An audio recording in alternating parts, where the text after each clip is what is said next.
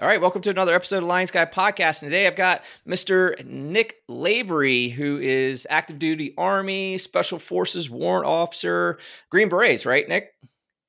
That's correct.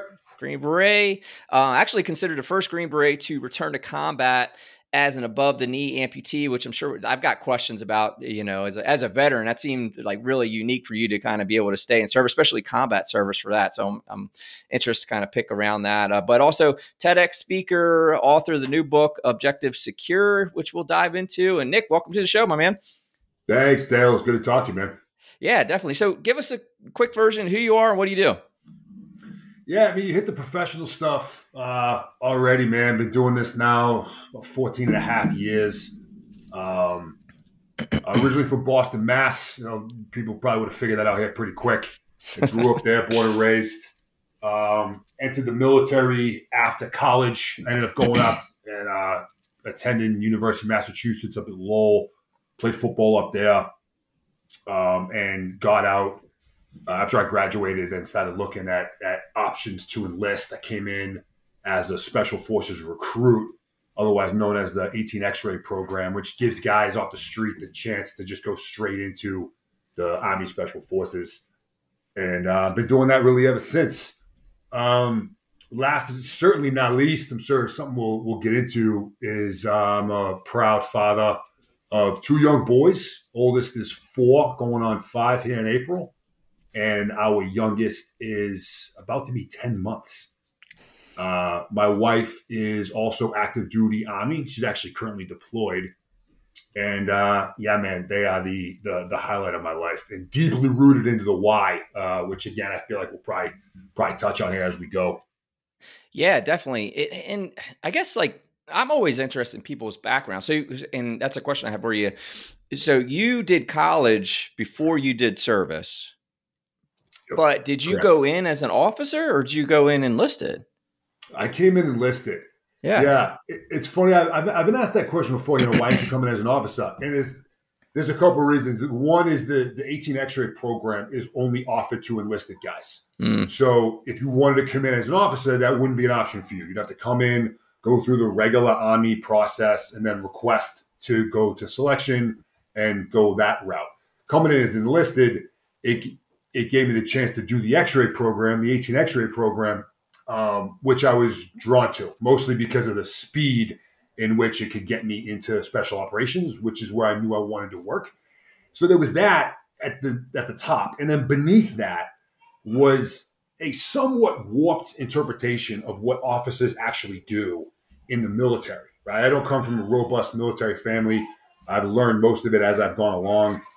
And my initial interpretation was that officers are the guys that sit behind desks and enlisted guys are the guys that actually go out and get their hands dirty and do stuff.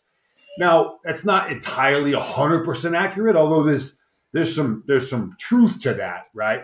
But I very much wanted to be a worker and be the guy doing the thing rather than the guy telling the guy to do the thing.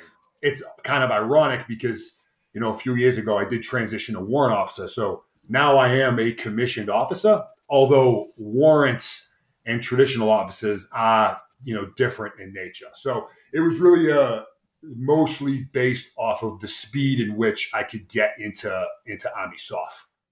Right. So what inspired you to join then, right? Because I guess, and let's even go before that. So did you grow up in the city, in Boston proper or just in an area or what? Yeah. So I moved as a kid about every 12 to 18 months. I was in a new spot. A lot of that was pertaining to my parents and their work life. So I bounced around a lot. Most of the time was spent in the immediate area of Boston proper. Went to high school in Dorchester. Went to college just north of Boston up in Lowell. And to kind of get at your question, I was considering the military in high school. I was actually considering the Marine Corps. And like my sophomore year of high school, I skipped class. I went downtown and I met with a Marine Corps recruiter and said, I want to be a Marine. And he said, great, graduate high school and then come talk to me and we'll get you in. So that was like a general plan I had. I didn't have a whole lot of direction. I wasn't an academic. I really disliked school. Athletics was the only thing that really kept me in any kind of positive direction. And that's ultimately what determined my decision post high school because I started getting recruited to play football. So that was the only reason why I went to school. If that hadn't happened, I almost certainly would have enlisted as a Marine right out of high school. Came in as, let's see, beyond. So I go to college, and then sophomore year was 9/11, which, most of us that were old enough to know where we were that day, that moment, we'll never forget it. I'm no different. And, I'll never forget, I was on my way to class, and all of the students were kind of walking back towards the dorms. And I didn't know what was going on. I stopped. I said, "What's up?" They said, all the classes are canceled today. And I was excited. I'm like, well, perfect. This is great. I'm mapping out how I'm just going to waste the rest of my day away. And I head back to my dorm room, turn on the TV. The same thing is on every channel. And obviously, oh, wow, okay. And, man, I can remember to me, it felt like those planes were flying into me. Like I was angry. And a lot of us were, right? I was angry, and I could see us going to combat because of that. And I wanted to be a part of that. And again, I kind of already had the military in the back of my mind pre-college. That became the tipping point for me. So I really struggled to stay in school at that point. I wanted to get out of college and enlist, but I listened to some mentors and some teachers and some family, and I stayed in, and I grinded out the rest of my college time. I earned my degree, and then I started looking at options to get in right after that. What's your degree in? Criminology.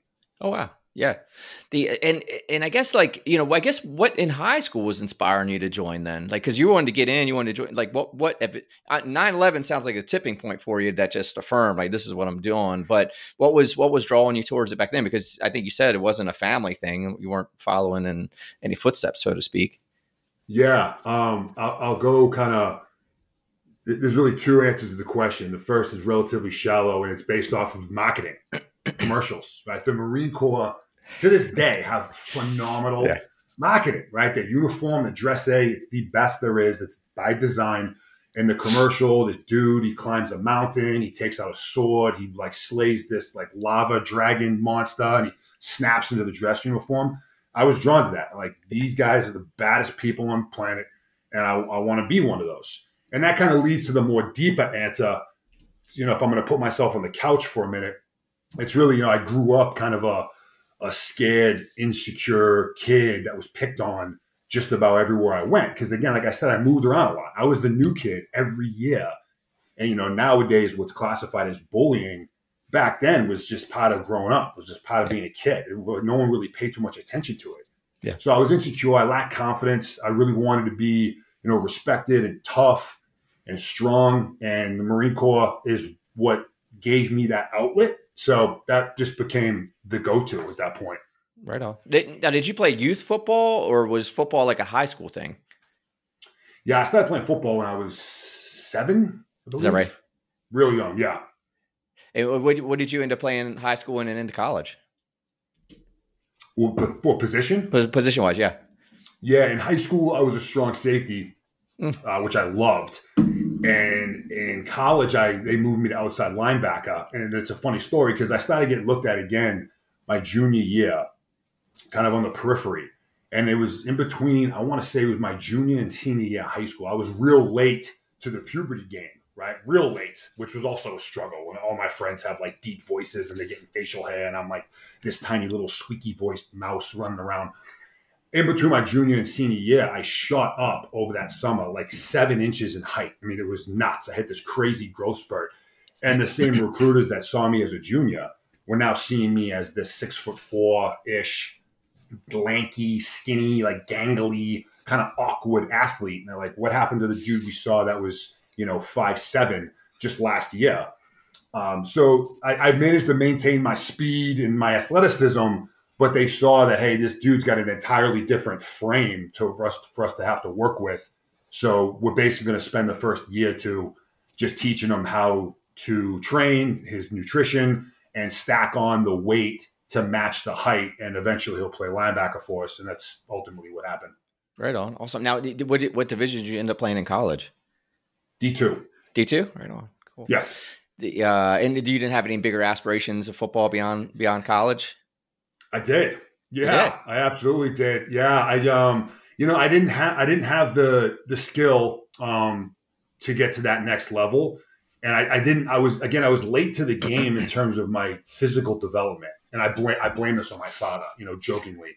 So my birthday is September 1st, which puts me in this really interesting category of, do you start him in school early or do you wait? Yeah. And I was pushed into, kindergarten at a very young age, while everyone else was a year older than me. Yeah. So I started college ball at 17 years old. Right? As a freshman in college, I was 17, and most of my classmates were either 18 or 19. So I missed out on a whole year or potentially two, right? Like some states like Texas is kind of big for this, where they'll hold students back. So, they graduate college or they graduate high school like 20 years old, and they're just animals, right? They get all that time to develop. I was on the opposite end of that spectrum. And I'm kind of joking, but I was late to the game to build my body up to a point where I even had a physical shot at it. But I also lacked the work ethic and the discipline and the dedication and the focus that it really does take to make it to that next level. I'd like to think that if I had the extra year or two to develop my body, and I had a similar mentality and way about living my life as I do now, then maybe I would have had a shot. But man, I had a blast playing the time that I did, and I'm very happy with the way things turned out. So it's all good. Because how old are you now? 39. Yeah, man. So it's amazing, like that 10 years of life, like the discipline it packs on you. It's just wild. I don't know, maybe it is that, like, if I knew then what I know now, but just the ability to focus and just get laser focused on like an objective and just go get after it, as opposed to when we were those kids, whether you're teenage or even 20s, man. Like you said, like the college stage, it's just hard to know what's the right moves. You know what I mean? Yeah. Yeah. Now, were you, how many brothers and sisters did you have coming up? I have one younger sister. She's 2 years younger than me. She's still up in Massachusetts. She's got 3 kids. She's unbelievable. Real estate agent, takes care of the family, takes care of the house. An unbelievable human being. My first friend, and to this day, one of my best friends. Nice. So with regard to, your career, so you join up now. What's special about this 18 X-ray? Like, that's just a fast track to get you in soft. And like, I hadn't heard of that before you brought it up. Yeah. So it's a program. It was instituted originally back during Vietnam, and then it went away, and it came back in 2002, obviously post 9/11, post Afghanistan. And SF knew they needed more bodies. So it came back, and it speeds up the process. You bypass the conventional army, and it puts you directly into that pipeline. It's a little bit of a roll of the dice, because if you at any point don't make it, and now we're talking about at least around 2 years of training, start to finish, including basic training, airborne school, right, like all the selection. If you go straight through, although nowadays they've streamlined it, but back when I went, it took me over 2 years, right, start to finish. Right. At any point, if you get dropped because you either fail to perform or you get injured significantly and they take you out of the pipeline, you go, quote, needs of the Army, which means that they can send you anywhere to do really any job. So it's a bit of a gamble, right? But I was confident that I would make it, and I was confident that that's where I wanted to work. So it gave me the speed option. Although, even though I went and I had these conversations with the recruiter, I still didn't really know what Army Special Forces did. I'd heard of the Green Berets, like John Rambo and John Wayne from the movies, but I knew that they were kind of badasses, but I didn't know what they did. So, I went home and just started Googling stuff. Like, what do Green Berets do? What do SFODAs do, which is the nomenclature for an SF team?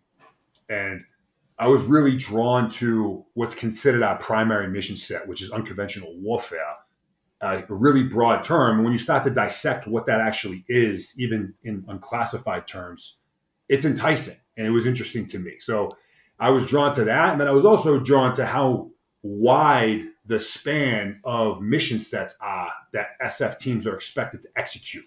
Right, a lot of elements within the special operations community kind of have these niches, these specialties. Like, this is what they do, this is what they do, and the Green Berets is that's really, really broad, where you could easily argue that, Green Berets really aren't the best at anything. We're just pretty good at just about everything. So you kind of this multi-tool. And I saw that in my research, and I just thought it was interesting. So it fulfilled what I thought I would want to do once I got there, and it got me there faster.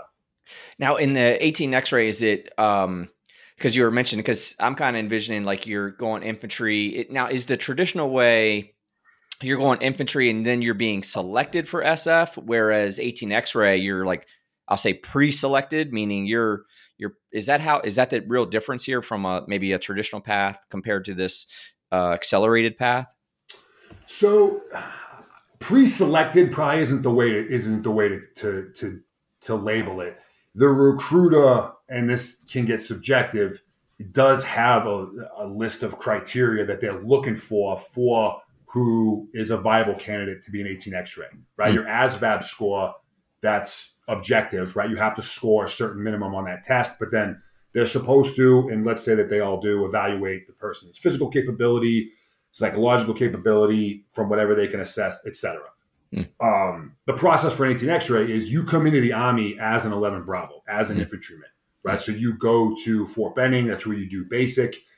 Technically, it's OSIT, one station unit training, because you go right into your AIT all at the same time down at Fort Benning. So Which is still a common path, right? Like you're still doing traditional basic, still doing traditional combat training. Okay.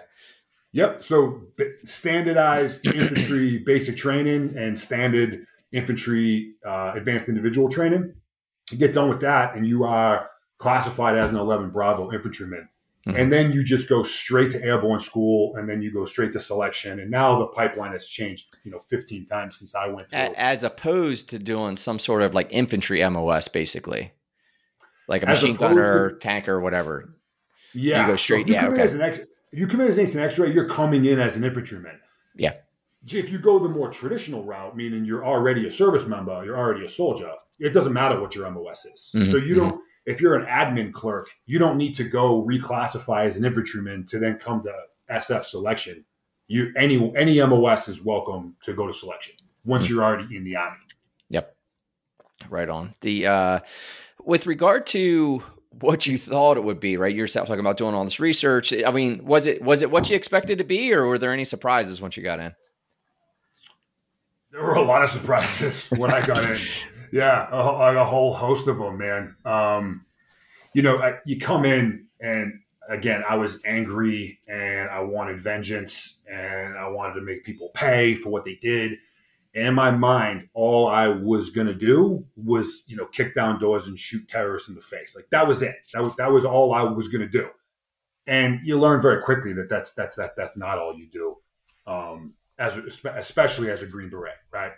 I will say that, my first deployment to Afghanistan, which was about 6 months after I got through the qualification course and got to my team, we were in Afghanistan, and there's a 9-month rotation, and I was on a specialized team that didn't focus solely on direct action, right? So we were exposed to, or I was exposed to, I talked about that kind of wide array of core tasks and missions. I was exposed to a ton of them on that first deployment. And these were experiences that even some of the most seasoned guys that were around really didn't get a chance to do. They just weren't tasked to do that. So I was doing everything from getting up on up-armored trucks with 50 cals and machine guns sticking out of them all over the place to go on, an overt type op, to being in a soft-skinned Corolla in civilian clothing driving through downtown Kandahar, right? So it was just such a wide span of different things that we were doing over those first 9 months that I was trying to, drink through a fire hose and take all this stuff in. So I learned. Maybe you said it. How long were you in before you got deployed on your first deployment? I got through the Q course, and then I was in Afghanistan. I think it was maybe 6 or 8 months later. No kidding. Yeah. So like a relatively quick turnaround. Sure. But I learned real quickly that there's just a lot more to what we do in this profession than shooting bad guys in the face yourself. So yeah, it was not it was not what I expected, because there was just a lot more going on than what I expected. Sure. Now, that said, the quote, you want to kick in doors and shoot terrorists in the face. That mentality, right? You're rolling in, want to be special forces, but you're not coming from a military family. Like, how's your mom, dad, sister, like, taking this version of you who's like, I'm finishing school and I'm going to go kick doors in and shoot terrorists in the face? Like, what's mom and dad saying about that, Nick? Yeah. Petrified. Yeah. Scared. It's funny because I graduated college. I was 24 years old, right? It took me 6.5 years to get through college, right? Again, not an academic, grinded through. 24 when I graduated, or 24 when I enlisted. And I remember telling my father, like, hey, this is what I'm going to do. And my father's real close in age to me. He had me when he was like 20. So we're like also really good friends. I'm like, hey, Dad, I did the research. I met with the recruiter. This is what I'm doing. And his response to me was, no, you're not. And he was dead serious, as if he was going to like You're 24? That's the 24-year-old you're having this conversation? Yeah, 24, just graduated college. And his response was, absolutely not. You're not doing that. As if I was, 9 years old and he was going to send me to my room. And it was just, it was out of fear. And I can appreciate that now, especially as a father. So, they were nervous. They were scared. And then, we can get into this whenever you want. But obviously I put them through, the arguably as close to the worst case scenario as it gets, with me still being alive anyway, right? Like that close to death and them having to go through that. So they weren't really excited about it, but obviously fast forward a few years and, they're both all into the military and they read all the stuff and they speak the language the best they can. And, they're my biggest fans, and they're just amazing people. I love it. I love it. And what? So yeah, let's dive into it. So walk me through your deployments, what you're learning, and I guess like what's changing with you as you're going through this. How are you changing? As you're going, right? Because you're coming out of college, right? Not an academic, you're an athlete. But how's the transition? Like, what's the pre-service Nick versus the beginning of service, and like, how are you growing through this? What are you getting out of it? Man, a lot, so much. Dale, pre-service, right? Like late high school and through most of my college career, I was a bit of a punk. I mean, if I were to wrap it up into kind of a single word, right? Got in trouble, lacked direction. And a lot of that, I kind of talked about growing up as this insecure, kind of scared kid. Like that lingered for a really even long with your time. Size, even when you packed on size. Yeah. Even once I got bigger and stronger. And at this point I'm boxing, I'm doing MMA and I'm martial arts. Like I'm a bad motherfucker. Right. But still, I just had this desire to prove myself to other people. And I was concerned about people thinking that I was weak. Right. And I don't want to go too far down the psychological rabbit hole because it gets kind of long and deep quick, but I made a lot of really poor decisions even through college. And things could have gone left or right, really easily. The military ended up being kind of almost coming full circle back to when I was in high school, kind of my outlet to get me on a positive direction. So that was kind of a major point of growth right there, just getting in and then starting to recognize the significance of discipline and structure and teamwork and leadership and following a leader, right? And taking orders and hard work, right? So I'm getting this kind of framework, this foundation. And then kind of a second growth point happened because when I came in, like I said, I wanted to come in, I wanted to fight, I wanted to kick ass, I wanted to get some vengeance. But my original plan was to come in, do my first 5 years, and then get out, right? I was going to take my skills, my experience, and take it to another sector of United States government service. That was my plan. Well, that first deployment I mentioned, 9 months, mostly in Kandahar, in 2011, when things were real hot and heavy. After that trip, actually it was during the trip, about halfway through, I couldn't imagine doing anything else. It was when I really fell in love with the profession. It no longer was a job for me. It was a lifestyle and one that I wanted to maintain. So I actually re-enlisted right there in Afghanistan for another 6 years on top of that. So that was kind of transition point, kind of 2 or 3, once I'm already in service. And then, fast forward another year or so, to the deployment where I got banged up a bunch of times. And then that obviously was kind of the catalyst for a whole nother kind of trajectory shift. And what does that mean? Like, you're talking getting banged up a couple times. Or, I mean, were you just in the thick of it and, minor injuries that ultimately led to, dig into that a little bit? Yeah. So my second combat rotation into Afghanistan, this was in 2012. We got dropped off into a hornet's nest, and it's the mission we wanted. It's the mission all the teams were fighting to get, because it was going to be the most kinetic and the most hostile and the highest risk. And that's where SF teams want to be.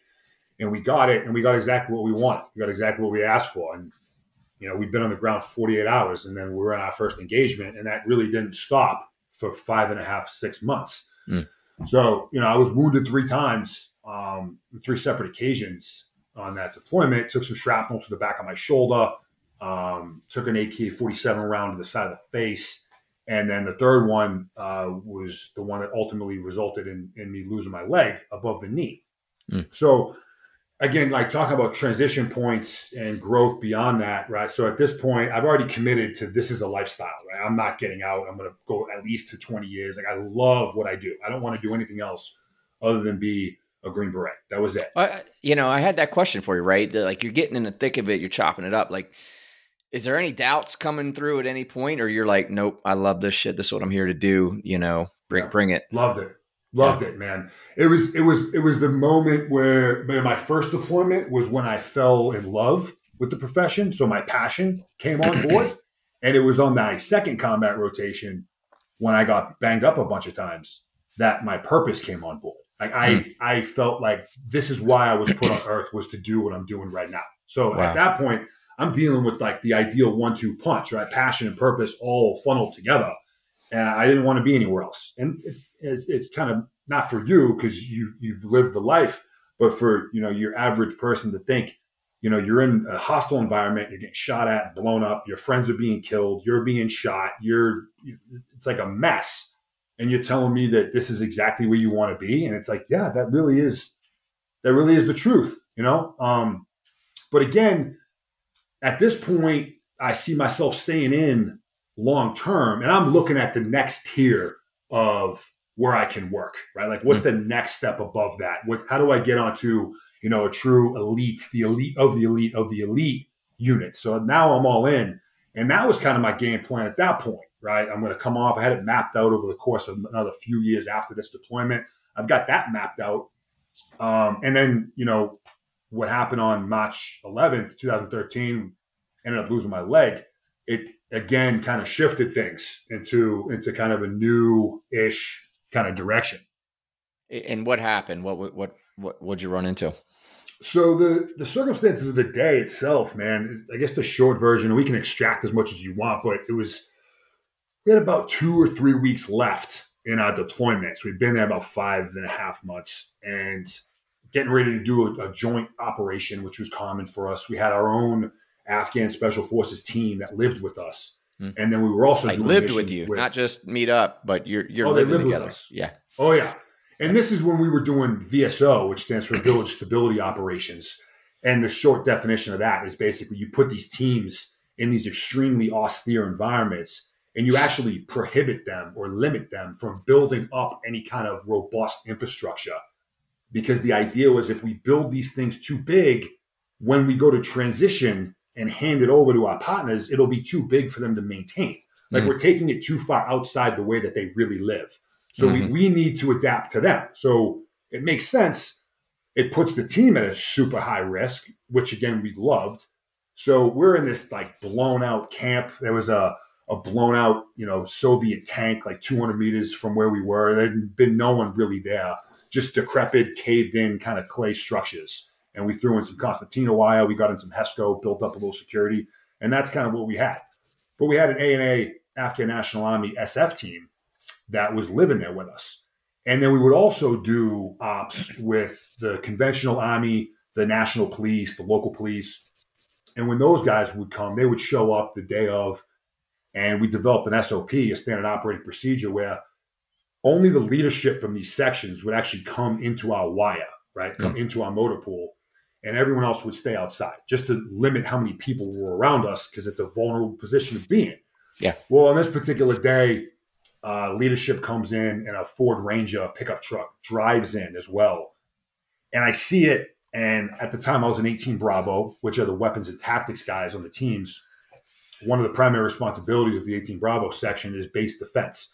So I'm the one that myself and my teammates created our base defense plan, and I'm witnessing a violation of that. So I'm immediately irritated, and I'm like, okay, I'm at the crossroads. Because do you think it's a trivial thing? Do you think it's just guys not following the rules, or did you immediately recognize it as a threat it was?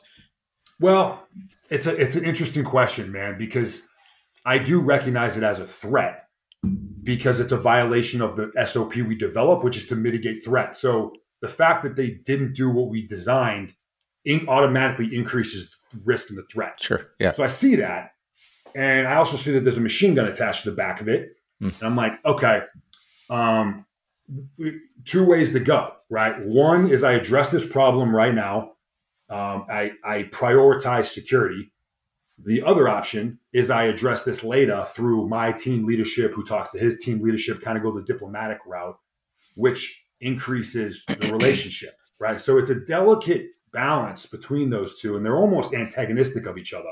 Yeah. If you're too secure, right, it decreases the relationship because it demonstrates a lack of trust. Yeah. If you are too security lax, hey, they may think, hey, these guys love us, they trust us, but you're now super vulnerable. So this is the life of an SF guy. This is the life of an ODA, because we only operate with indigenous personnel. So I see this happening in front of me.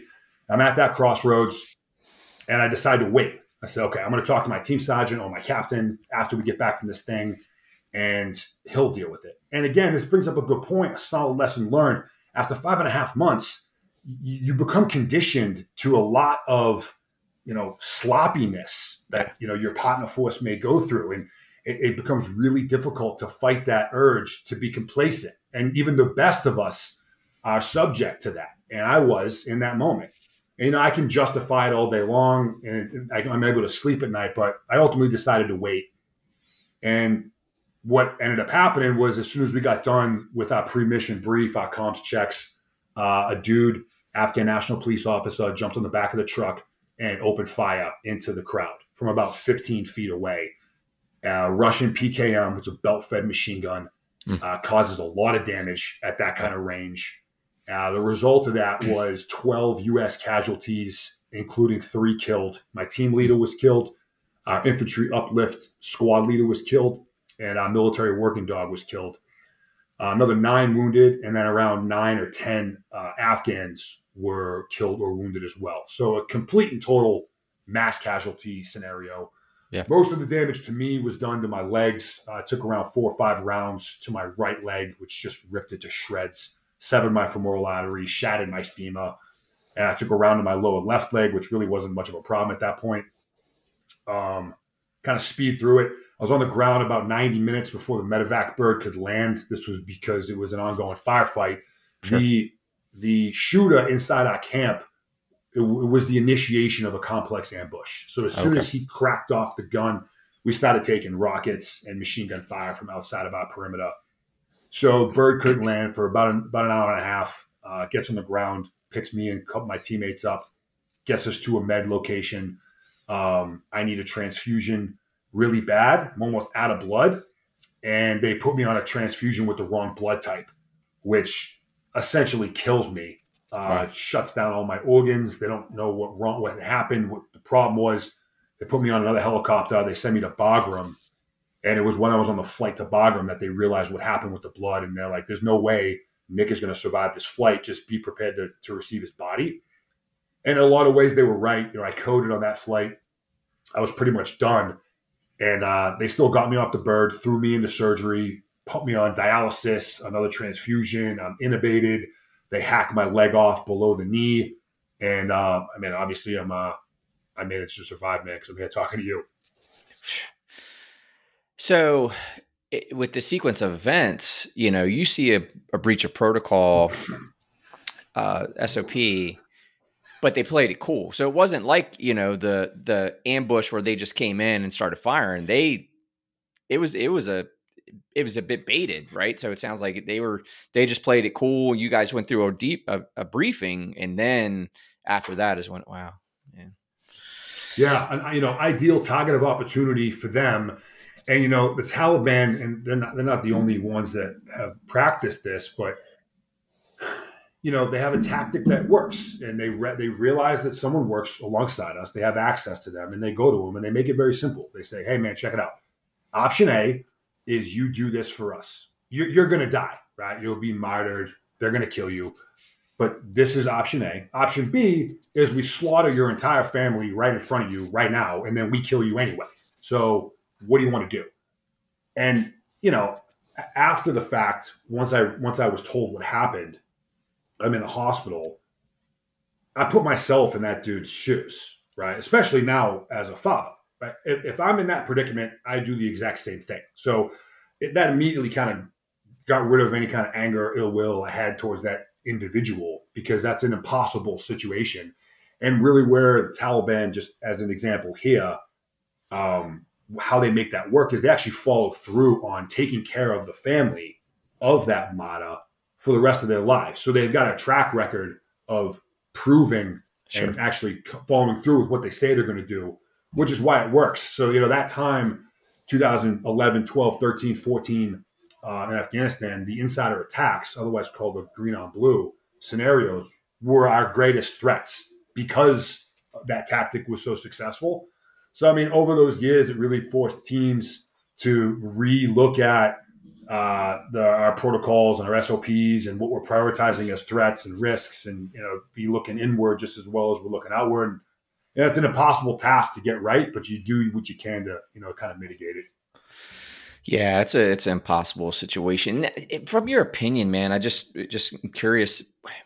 Is the anti-American sentiment, like I guess is that a minority, but it's a minority that has the power and the will to conduct themselves in such a nefarious way as you just described? Like, what's the reality? Like, because, you hear things, but what's the reality of being there as far as, I've got this vision that there's a populace that wants our help, but there's a minority that's in power. That's, what's the reality of it? Are they crazy question, I know, but just kind of curious, like, as far as like the people you worked with, where they wanted our help and want to be free, or what's the? Yeah, it's a good question, man. And I think that it's safe to say that there's no 100% right answer. If I look at this solely through the lens of my experience over there, I spent a lot of time in Afghanistan.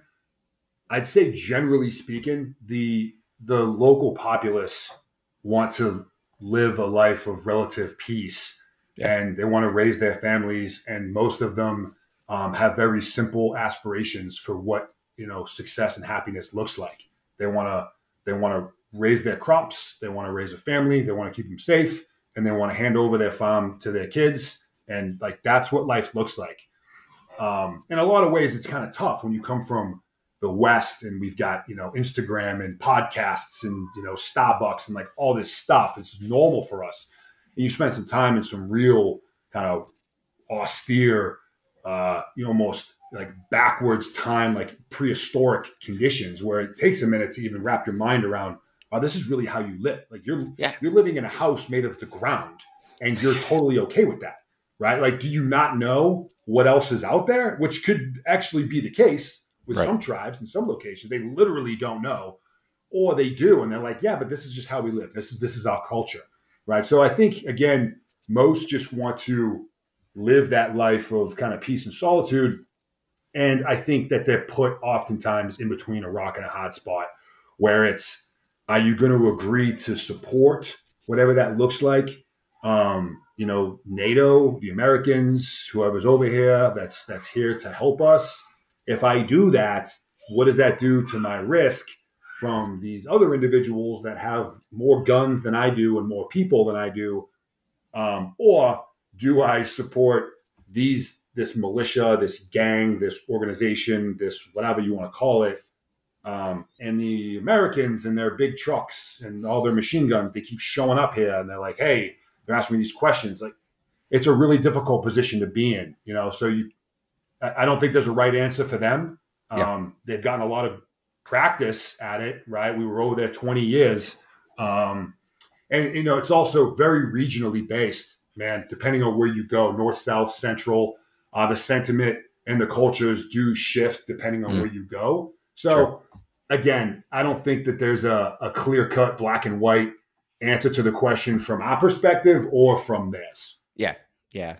And we're not going to jump into politics, but all this divisiveness that we see, the kind of like the basis of my question, I've found my experience and kind of like why I asked that was I try to tell people, I go, look, man, you got to realize, like, I feel like a majority of us, and I go like 85% of people just want life, liberty, and the pursuit of happiness, right? Like all this shit that we hear, this divisiveness, polarization, whatever. I say, when you talk to real people, like the general populace, I don't care where you're from, what you do. Like, I feel like a majority of people I meet, come across along the way are there, right? They just want life, liberty, and pursuit of happiness. And they, like you said, they just generally want a peaceful, I'll go so far to say loving a purposeful existence, And I just want to bring that up because I think like I just always, every opportunity, I want people to hear that reminder, man, like just step aside sometimes and just realize like we're all human beings, like living the thing, but the majority of people you're ever going to meet just want that life, liberty, and pursuit of happiness, regardless of color, race, religion, party, whatever, so, anyways, so you're on the flight. Are you conscious? Do you know what's going on? Do you know how severe it is? Are you dipping in and out? Like what's going on with you at this point? Yeah. The initial medevac bird, I knew how serious it was because I knew my femoral artery was severed. I treated myself out of the gate and throughout that initial response. So I knew the severity of it. In fact, I was convinced. I also knew.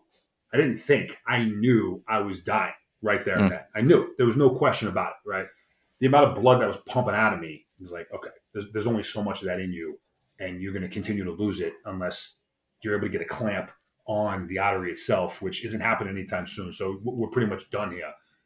So I get in that first bird, and one of my teammates that loaded me on, they said their goodbyes to me and back to them. And I'm like in and out of consciousness, but I remember, I'll never forget that moment. I don't think my heart has ever been filled with that much pride and love ever before. And then once I'm flying, I'm kind of in and out, right? And then they stop putting meds on me, so I'm really fading. And then it's just kind of flashes of memories going from one aid station to the next. I was in Afghanistan for 5-6 days total post injury, so that they could stabilize me enough to survive a flight to Germany. Okay. Which eventually I did. I was curious how soon they got you to Germany. So you were treated in country for a week almost. Yeah, just under a week. Because I was hooked. The only thing keeping me alive were all the machines I was on. So they're like, we can't put this guy on a plane. He won't live. Got me stable enough. Got me to Germany. I was there for just a night, I believe, day or maybe two.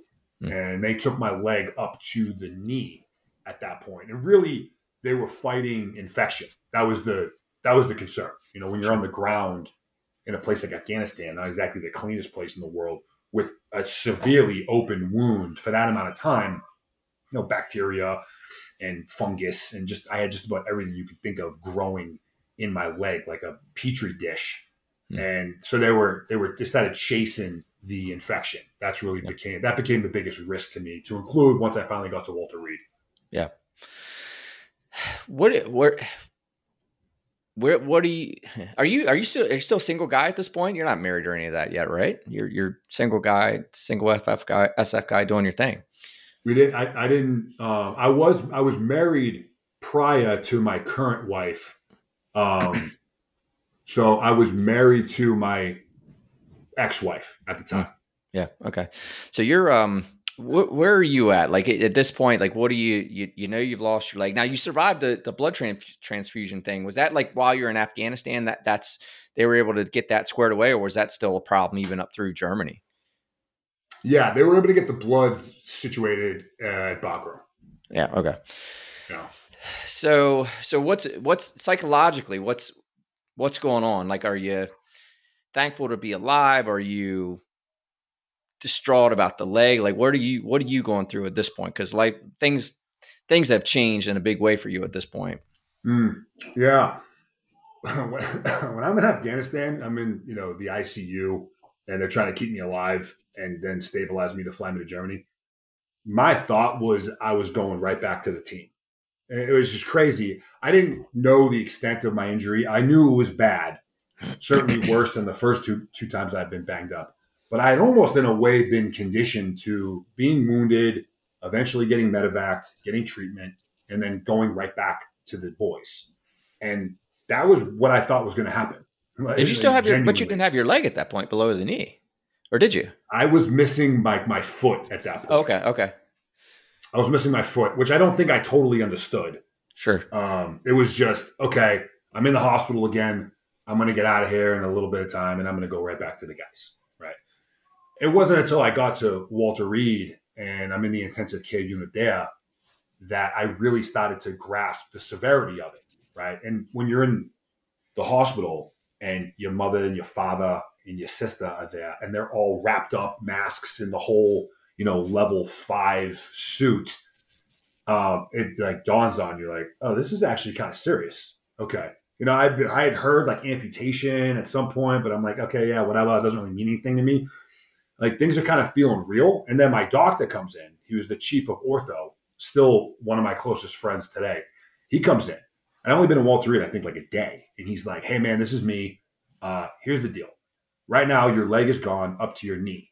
And your leg is riddled, what's left of your leg is riddled with bacteria, infection, and it could actually kill you.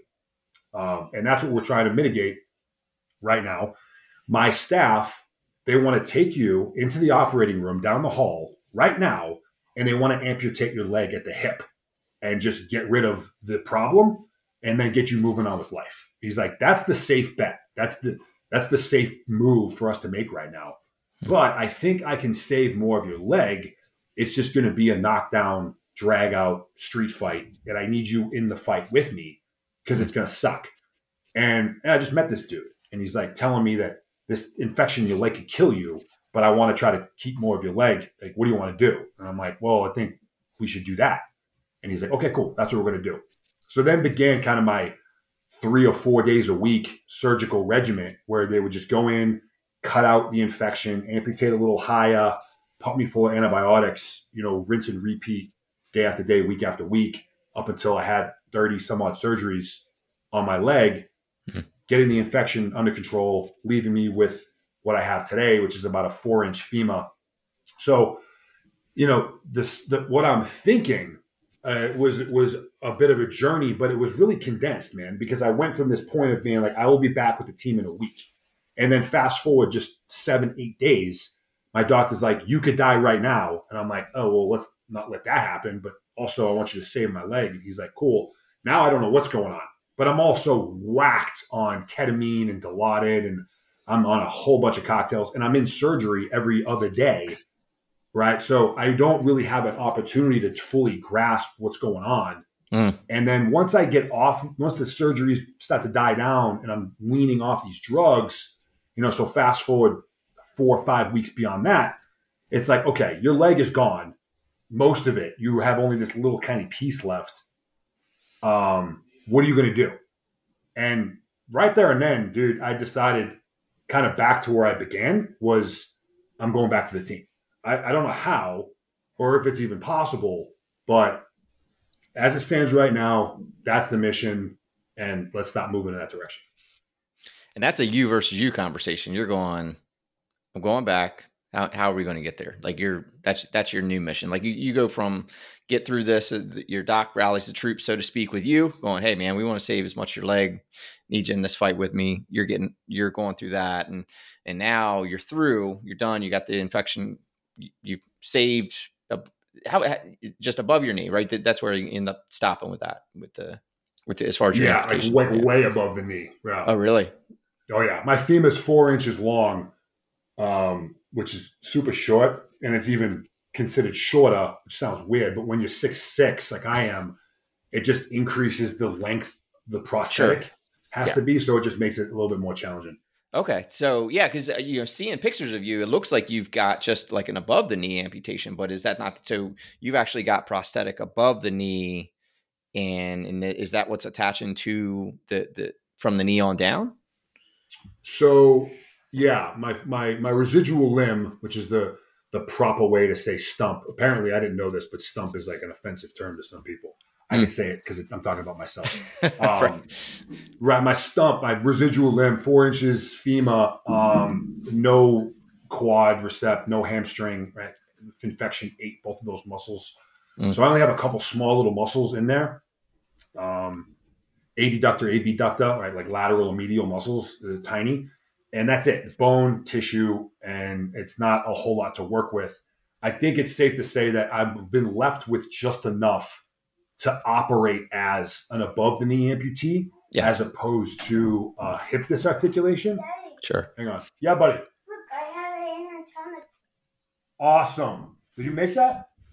Cool. Hey, can I finish up this phone call? Intertonic. Yeah, come on. Okay. I love it, dude. Yeah, I'm going to come check it out more in a minute. Sorry, man. My 4-year-old. It's all good. It's all good. I kind of figured that may happen. Yeah, I know. So yeah, and what I like to point out, which I was ignorant to until I went through the process, is it's really not the loss of the limb that makes the difference. It's the loss of the joint that makes the difference, because we can replicate a tibia and a femur really easy nowadays. It's the ankle, knee, and hip that we just haven't quite figured out how to replace as great as the one that we had when we entered this earth.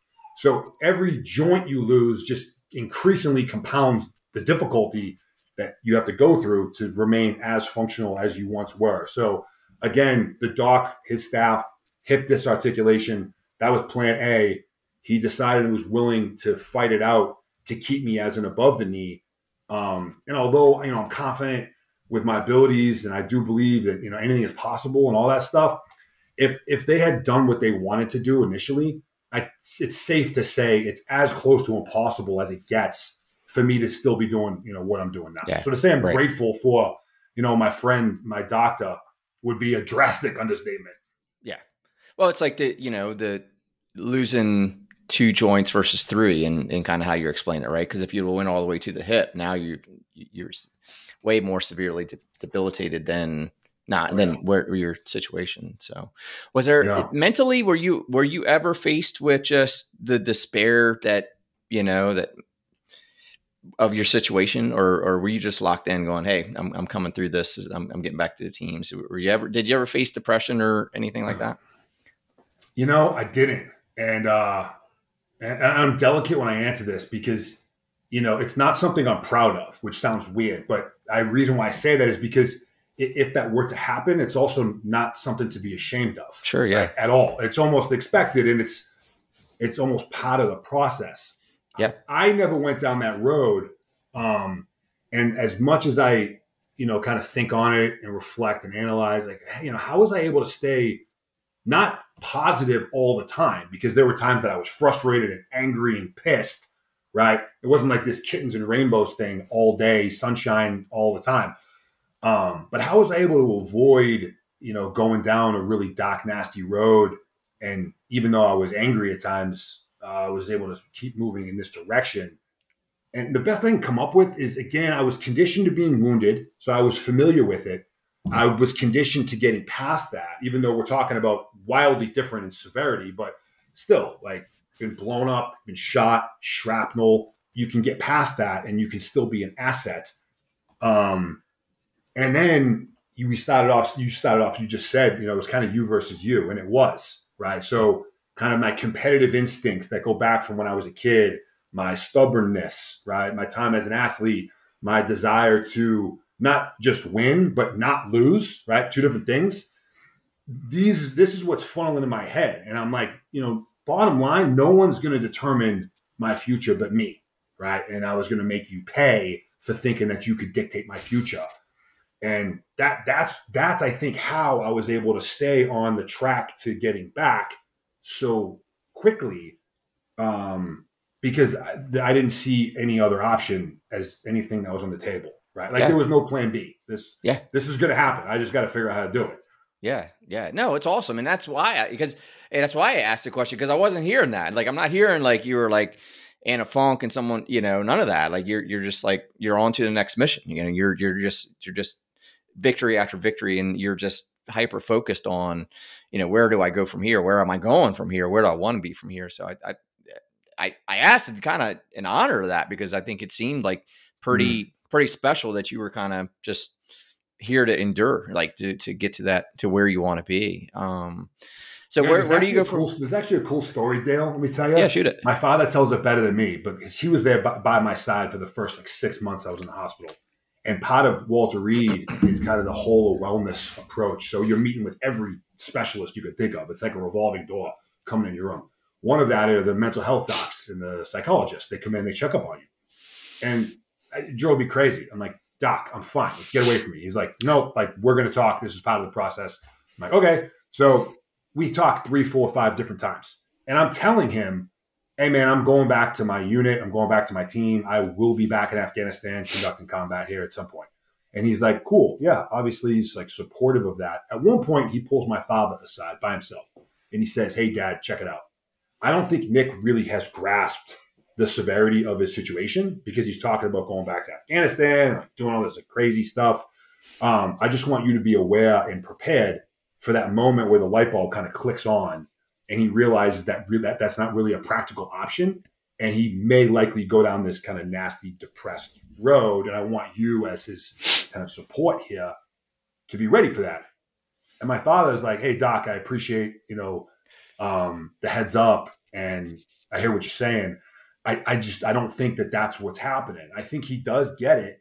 I just think he's kind of locked into his head on what he's going to do, and he's not seeing anything other than that. So, obviously I'll keep an eye on it. Thank you very much. And, that's kind of the way it ended up playing out. So even the mental health docs that were there were like, yeah, this dude's kind of, almost at that tipping point, but like, when's it going to happen? It just didn't happen, which, right.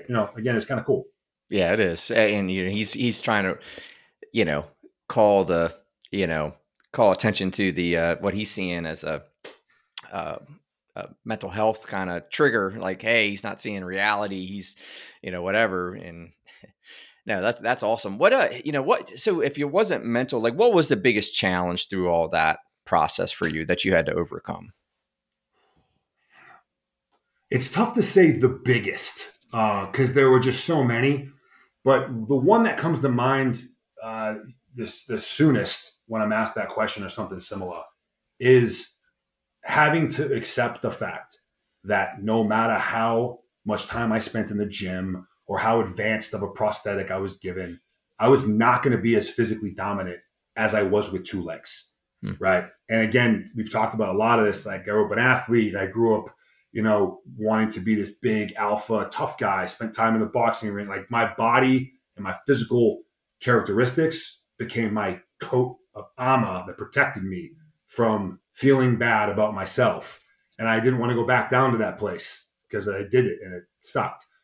So I identified as this physical, capable human being, right? I'm like 80% brawn, 20% brain.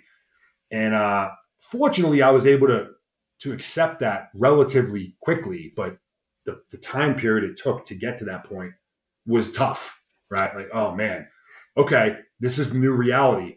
So again, I'm on my mission. I then had to kind of take a step back and give it like a 30,000 foot view and say, if the mission is to get back to the team, and I know I'm not going to be able to do what I did physically, at least not to that same level, how can I still be an asset to the unit, to my teammates, to the mission, whatever? And really started to dissect. We talked again at the beginning of this about, Green Berets and SF teams and how many things they're expected to do and kind of that multi-tool. I began to just extract these different skills and hone in on them. Like, okay, I can get better at this. I can learn this. I can learn this. And began investing a ton of bandwidth, time and energy into those facets of being a special forces operator. The reality is I disliked all of that stuff. I didn't want to be spending time learning culture and foreign language and targeting and intelligence gathering and fusion, like all these like softer side of our business was nothing I wanted to do, nothing I was good at, right? I came in again to kick down doors, shoot bad guys in the face. And that's what my team wanted me to do. And it was a win-win. But I saw that I needed to make up the gap between what I was going to lose physically. So one is accepting the fact that that's my reality. And then once you take it a step farther, it's the discipline and determination to invest in these things that you dislike, almost operating, or actually I'd say literally operating on blind faith that it's going to pay off, right? Faith being the belief in something for which there is no proof. Like I didn't know that if I spent, 40 hours this week learning this thing, it was going to matter, but I believed that it would matter. So I did it. And over time, that compounded, and to kind of just come full circle, once I did get back to the team and I was back in Afghanistan as an amputee in 2015, I was actually able to employ a lot of these different skills that I had invested in all the way back to when I was at Walter Reed. And it kind of just, gave me that sense of, hey, you know what? You thought that this would work. And, it kind of did, which is pretty special. What I'm hearing you say is like you had to pivot, right? You've always been someone who chased your potential, especially at least from the point of, I don't know, definitely from your time of service on, right? You recognize that you're chasing your potential. And now, following your surgeries or whatever, you just realized you had a new set of potential to attain, right? Like you were on this line and hey, now you're on this line. So how far can you go now that you're on this path? So to speak, does that make sense? Yeah. And you just have to play kind of the wordsmithing game, because you could easily say I kind of redefined myself in a lot of ways. Yeah. But I'd say, more accurately, I just kind of modified and enhanced it, because it's not like I gave up lifting weights and running and swimming and shooting, right? I just knew I needed to add more and different things. So it was more about creativity and innovation and opening up an aperture in my perspective rather than, redefining myself. It was just, you got 24 hours in a day. You need to do your physical therapy. You need to get bigger, faster, stronger. You need to still be able to shoot, move, communicate, like tactical stuff. But we've decided we also need to do this stuff. And that was really, through that was how I modify my relationship with my strategy and structure and focus, right? And time prioritization and sacrifice, like all these tenets that kind of get thrown around real easily. Yeah. But because I was so obsessed with reaching that goal, I was able to actually execute it, arguably to the first time in my life, at that level, and then see what that looks like kind of on the back end, which, it gives you that perspective, man, on the value of that stuff. Yeah. Yeah. I mean, yeah, you're right. It's all the typical things you hear. Like you had a vision and there was nothing to stop you but you, except for you were going to have to do what you had to do. And that was going to be a bunch of things that you necessarily didn't enjoy, didn't see yourself doing, but I get it. I think it's awesome. I guess the big question I have is, what was the challenge in getting back to the teams? Because was at this point, right? Because we're talking from 2013 to 15, this journey till you get back to the team.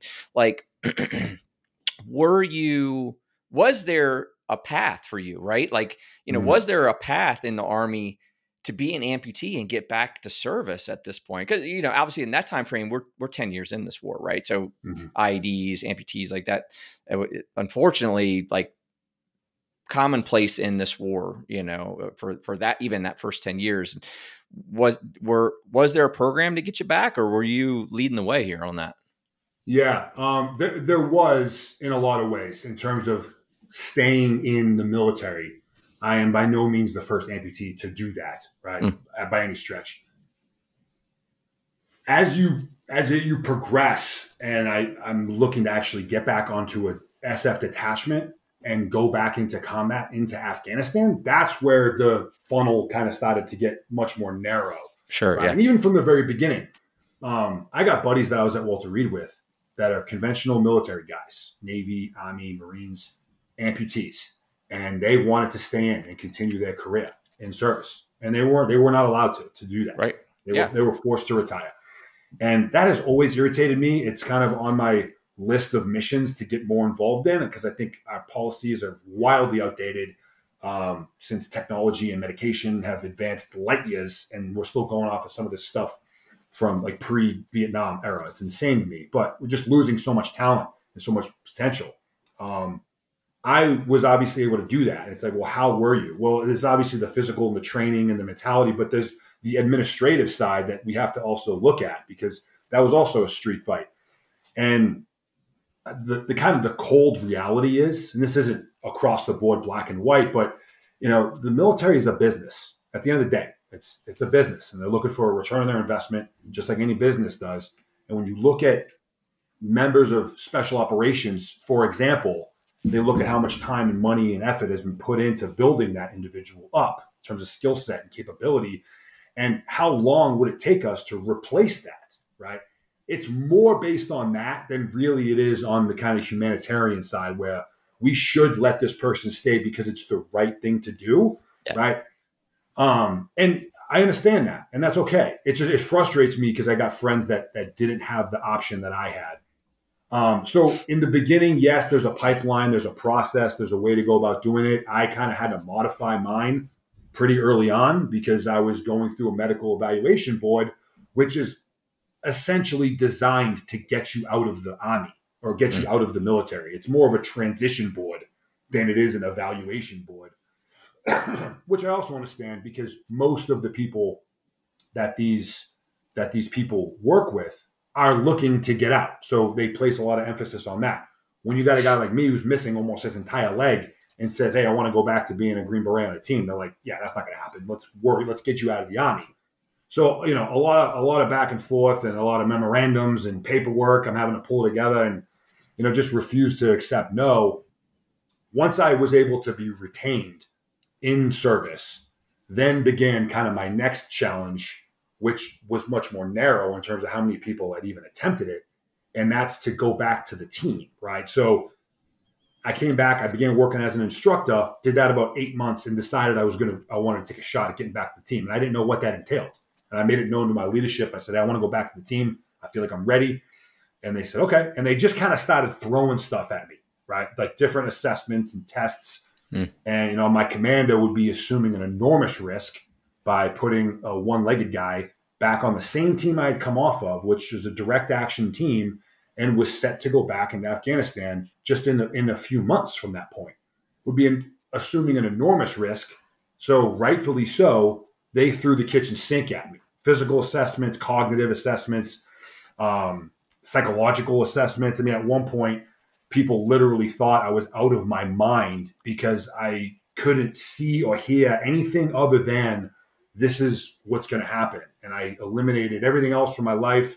It was somewhat reckless at times, certainly obsessive.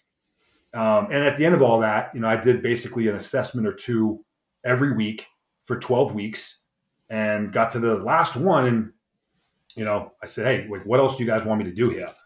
And they're like, you know what? Yeah, you've shown us what we need to know, and your orders will be cut tomorrow, and you'll be back on the team. And then about a month or so later, I was back in Afghanistan. And that was almost really where the real learning began. Like, I made it to the top of this ridgeline, Dale, and, it's like high fives and spraying beer on my boys and celebrating. And then you hit the boots down in Afghanistan, and it's like, oh man, I have so much I still need to learn. Right? Yeah. Like I'm at the bottom of a new mountain. Yeah, 100. So same question, different time. How were your parents with that? Right? We talked before, like your parents, like, no way, you're not going. Now you're an amputee going, I'm going back over there. How are they at this point? Are they supportive, or are they still like, Nick, what are we doing here, man? Like, what are we doing? Yeah. Supportive for sure. Yeah, sure. 100% supportive. Not all that surprised at this point, like at least that this is what my intentions were. But having talked to them as well as teammates and command that were all supportive of me at the time, just about everybody, I should say just about nobody, thought that this would actually happen at some point, right? Yeah. Like eventually we're going to ask this dude to do something he can't do, or he's going to realize that, this isn't what he wants anymore, and he's going to kind of snap out of it or whatever. Most people in my life at that point thought that that's where this was going. And once it actually got to that decision point, and it was like, oh, wow, we actually have to decide if we're going to put this guy back on the team. My parents also had to kind of decide, like, what do we do about this? Like, this dude's out of his mind, but we also know how much he loves it. So they weren't surprised. It brought back the same fear and concern. But really, man, me as a two-legged guy versus me as a one-legged guy, like my mother's going to be petrified for 6 months when I'm in Afghanistan, no matter how many limbs I have. Right. Yeah. Same with my father, same with all my friends and family. So, I mean, it really didn't change things all that much. It just kind of kept the same, level of concern that you have for your kid. Yeah, man, I love it. Like, I love the relentless, like, mission focus. So talk to me. I know you've done a lot of stuff on like that warrior mindset. Like, what's the warrior mindset to you? Like, what. Yeah, man. So to not to go too in depth, man, it's just kind of the framework that I've used, where I've taken the warrior ethos and used that as a model to demonstrate the different mental tenets or principles that I found to be important for me when I was going through the process of getting back to the team and continuing to do what I do to this day, obviously on one leg, right? So, looking at what that is, I'll always place the mission first. I will never accept defeat. I will never quit. I'll never leave a fallen comrade. And, you mentioned the book early on. I kind of used that model to extract the mentality, the mindset side of the house, and just use that as a way to kind of organize it before then moving quickly into the strategy and tactics behind how do you actually take that and make something real of it. Yeah. And I think that that's important, because there's so much stuff out there, great stuff that I've learned so much from on the importance of mindset and mentality, and what you're thinking about and how you focus and channel your thoughts. Incredibly important.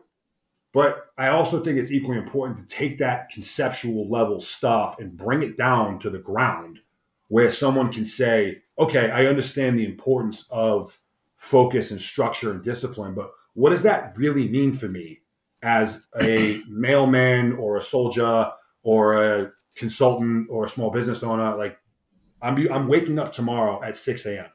What is that? Like, what does that turn into in three-dimensional reality? So with the project, again, I didn't want to just leave it there at that kind of warrior mindset level. I wanted to dig in deeper. And really, again, this is anecdotal. This is from what I've been through, what I experienced, just to give that to the next person who is struggling to identify a goal or struggling to overcome the adversity that is between them and the goal. And, just take the lessons learned that I've been through and try to mitigate some of that downside. Yeah. And it's important because, I talk about this offline, like everyone has some battle to fight. We're all fighting some sort of battle, whether, it's as simple as someone trying to get in shape, or all the way up through to someone who's lost a limb trying to get back to their team. Right. But you're right. The mindset has to be there to get started. And then you've got to constantly like test that mindset. Like you've got to, like, tactically, you got to keep testing it, refining it, and getting through it. Cause you can think about this stuff all day long from a mindset perspective. But like once, pardon the analogy, but once bullets start flying, you got to be able to maintain and persevere through it, through the suck, the tactics, right? Mm-hmm. The operation of it, I think it's really important. And I love that you mentioned like mission first, and because that sings to me from, Marine Corps primary leadership objective is mission accomplishment, secondary is troop welfare. So talk me through like why that made the cut for you as far as like mission first. Yeah, man. What I love about it at first is it's got just such a strong kind of military tone. And And then to be able to take that and kind of translate it to your average civilian or non-military personnel, because you just said it, like everybody has a mission, right? Everybody has a dream or an ambition, right? A vision of themselves doing something else or doing something better or being someone different or whatever. Everyone's a strong word, but I do believe everyone has that. I would even take it a step farther to say that I believe everyone wants to be great at something, right. Whether that's a job or a skill or craft or a relationship. I want to be a great parent. I want to be a great spouse.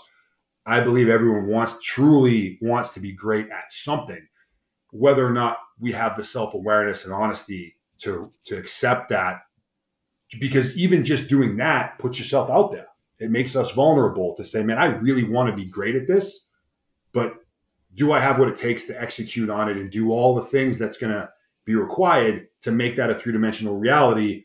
I don't know if my pride and ego is ready to go down that road. So I'm going to keep that buttoned up and I'm going to lie to myself and say, no, I want to do exactly what I'm doing right now, when really it's bullshit, right? So, I mean, placing the mission first has that tone, but it applies to everybody. And then when you then start to dig into what that actually means, man, at the very beginning, it's at one of your tenets, clarity, right?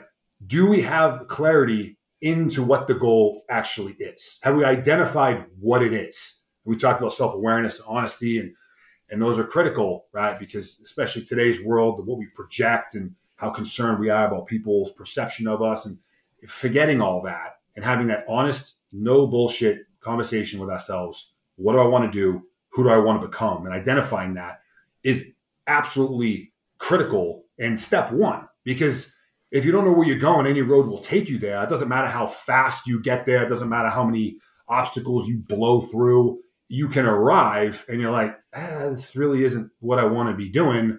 I just went through all that hell to get here. So it's like doing land navigation, man. Before you take off through the wood line at 100 miles an hour at midnight, plot your point, triple check, quadruple check your point to make sure that it's really where you're trying to get to. Because if it's not, it doesn't matter how successful you are at reaching it, you're in the wrong place. Yeah. You know what I mean? Yeah. Yeah. No, 100%. Yeah. That all said, the question I had written for you, with the warrior portion of this, you hear this question all the time: Are leaders born or leaders made? Like, are warriors born or warriors made? I think great warriors are born. And what I mean by that is I think that they have inherent skill, otherwise known as talent, that is in line with that. And they have the sense of purpose attached to it, meaning they have the feeling that this is why they were put on the earth, right? I think great warriors have those. You look back, through time. One of the ones I look up to is Hector of Troy, right? Which kind of has a bad rap because of what happens in the movie Troy with Brad Pitt, who drags him behind a chariot. But if you actually look into it, and I love Greek mythology, it's, he was the champion of all champions, right? I mean, the ultimate problem solver, the ultimate family man, and a phenomenal tactician and a phenomenal fighter, right?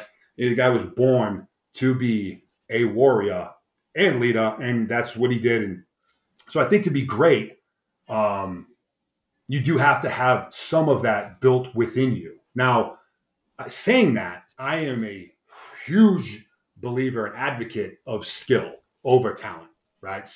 Talent being something that we do best with the least amount of effort, kind of genetic skill, and then skill being earned through hours and thousands of hours of hammering on a craft. I think there's more value in the skill side of the house. So do I think anyone can be one? Yes, because I really dislike limitations really across the board. But to be truly great, I don't think it's based on how accurate you are with a rifle or your ability to swing an axe into somebody's face. It's about having the purpose within your soul that pulls you in that direction is what makes warriors great warriors. Yeah, absolutely. That's it's great. Angela Duckworth's Grit. You ever read or heard of that book? Like, she talks about No, just the I'll write it combination down though. of passion and perseverance. When I hear people talk about that, it's it always sings out, because she really talked good about that.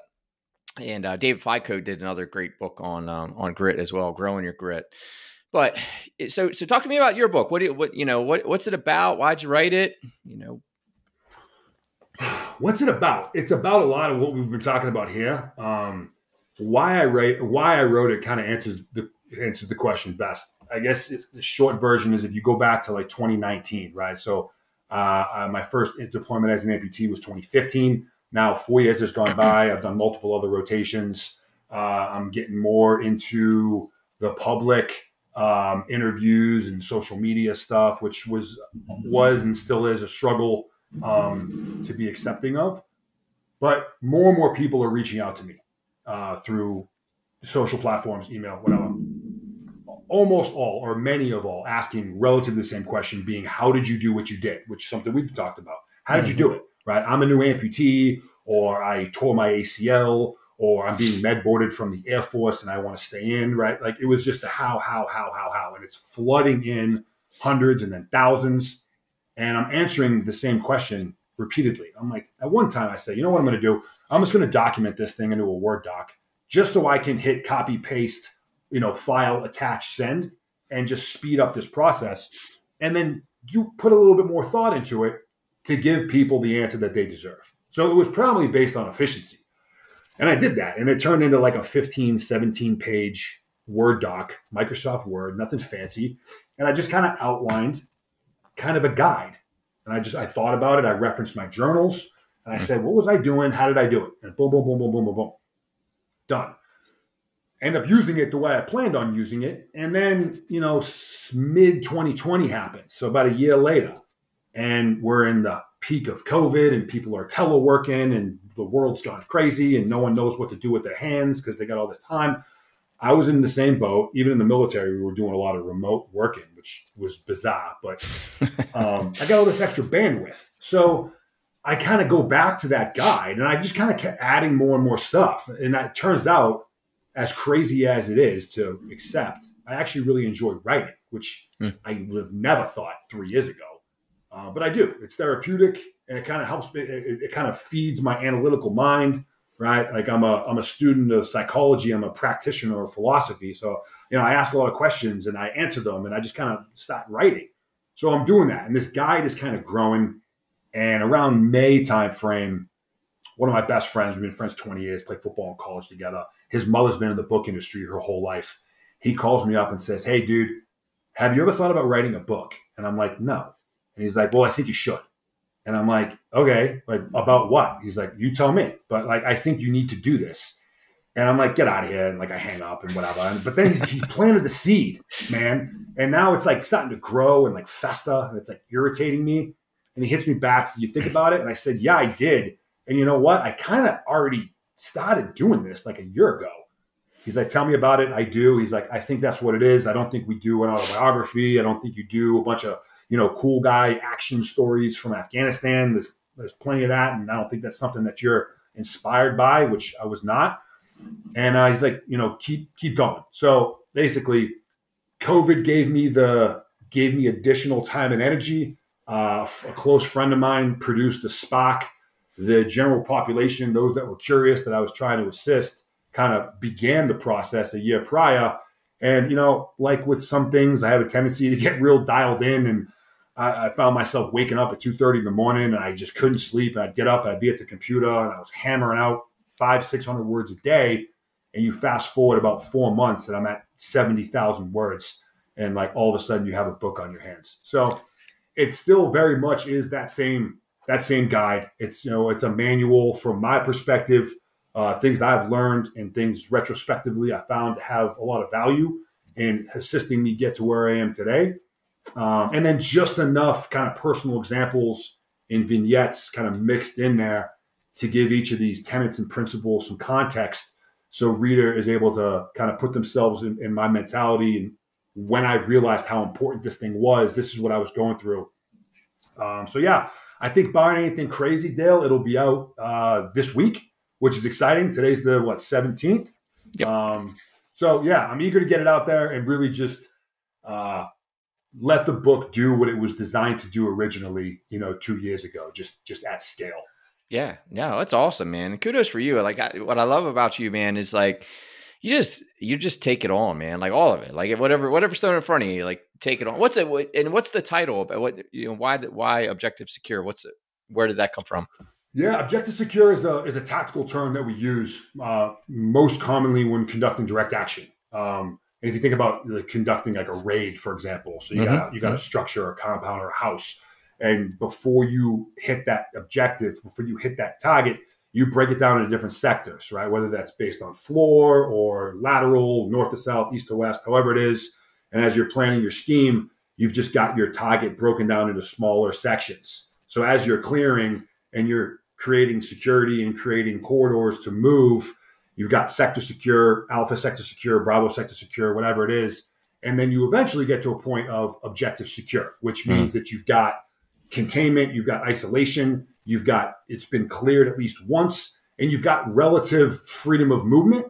You've got a place to reconsolidate. You've got a place to make exterior communications, right? And if necessary, you've got a place to kind of fall back to. So it's not the end of a mission or the end of an operation, but it is a significant point within that because it gives you that foothold and place to maneuver from. Yeah. Objective Secure in terms of the book is really the same thing, right? So you're moving towards your goal, your dream, your mission, and along the way is a series of objectives that have to be secured along your route. So just taking a macro goal and breaking it down into smaller, more obtainable goals, breaking down over time. Yeah. So it's both a tactical term, a philosophy, and then also part of an actual strategy. Yeah. Yeah. No, it's awesome, man. I could keep you all day, man. We haven't gotten a bunch of stuff I wanted to get into, but we'll start wrapping this up. How do people, where's the book going to be? How can people find you, hook up with you and so on? Yeah, man. Book will be available on Amazon. Signed copies will be coming out via our website, which is machinenick.com. That's got links to all the socials. It's got links to the nonprofits that I work with and support, charitable organizations. It's got a way to reach out to me directly, whether that's for business or just, hey, man, it's 3 a.m. and I've got some concerns. Can you help me? I go through all of them myself diligently. So by all means, check it out. Check out the book if you're interested. And I look to hear from the feedback based on it. Yes, sir. Awesome. Well, hey, man, it's been an honor to have you on. I appreciate you coming on and sharing so much of your story. And like I say, you're a big inspiration, man. Like I said, I love just picking your objective and going after it, like leaning and getting it done, man. It's awesome. So I appreciate you coming on and look forward to likewise. Having you on again and get into it some more. I want to pick your jiu-jitsu brain a little bit at some point, but we'll save that for another D, bro. So I love it. It's a great story. I think it's going to serve some folks that need to hear it. So thanks for coming on, Nick. Thank you. I appreciate it, Dale. Talk to you soon, brother. All right.